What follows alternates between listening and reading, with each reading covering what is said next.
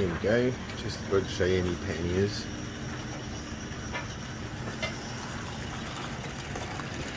I know they're not much to write home about, they're cheap as chips.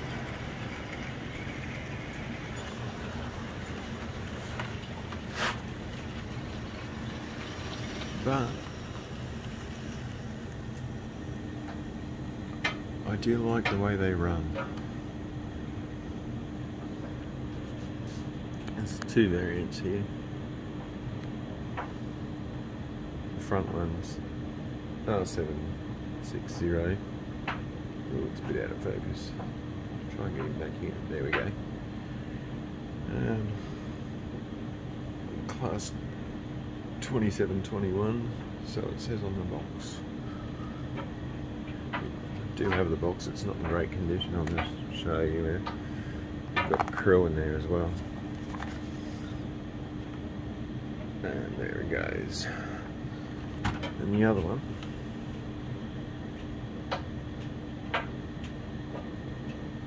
that is just the GWR variant, 2759.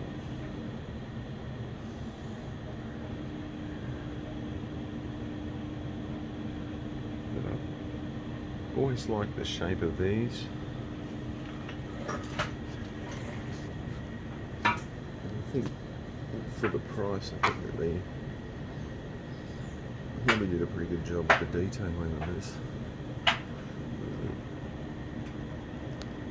I know that the whistles there are a bit bent, but they are brass on both versions. Coal load is not that realistic, but at least it's, you know, it looks like it's been used on both. It's identical.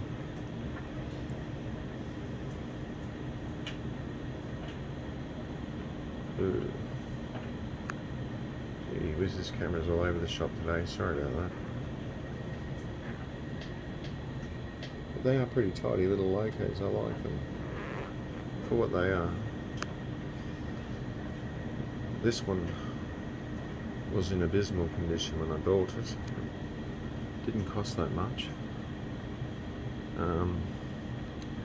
It just was out of quarter, so I re-quartered it.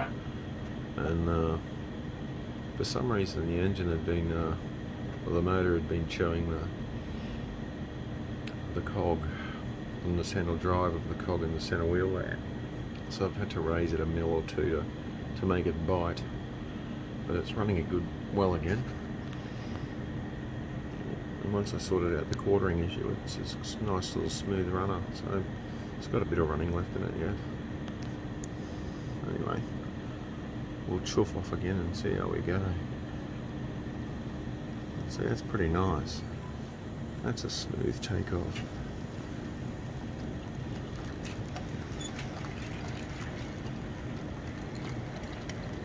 There we go. Just a short one today. I just haven't been doing much lately.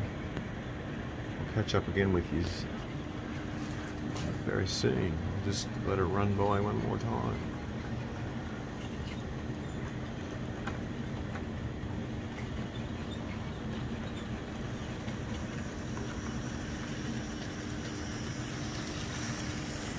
Nice.